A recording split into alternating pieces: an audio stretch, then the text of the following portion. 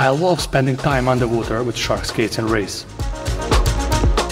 My passion for marine biology was ignited by a desire to protect vulnerable and elusive species and the ecosystems they live in, leading me to become an internationally awarded scientist focused on shark conservation. I spent extensive time at sea, including over 150 days at the field per year. Despite seeing more than 50,000 sharks per year, it took me more than 5 years to locate some of the most elusive species.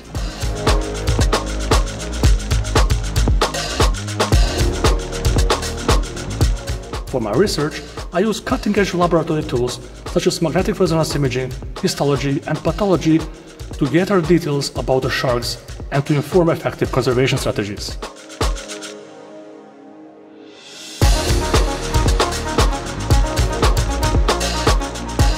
My favorite fact about sharks is that some deep-sea species are bioluminescent. This ability to produce their own light is not only fascinating, but also crucial for their survival in the dark ocean depths.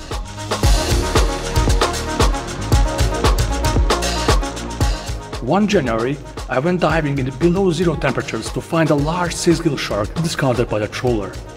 Alone in the water, with less than 1 meter visibility, I almost bumped up into the head of this massive shark after 20 minutes of dive. I will never forget this moment. It's normal to have the fear, but proper preparation, knowledge, and respecting the animals make it quite a safe experience. Respecting these creatures in their environment is key to reducing the fear. My advice to aspiring marine biologists is to stay passionate, have faith, and be resilient. The path can be challenging, but the opportunity to contribute to the understanding and preservation of marine life is incredibly rewarding.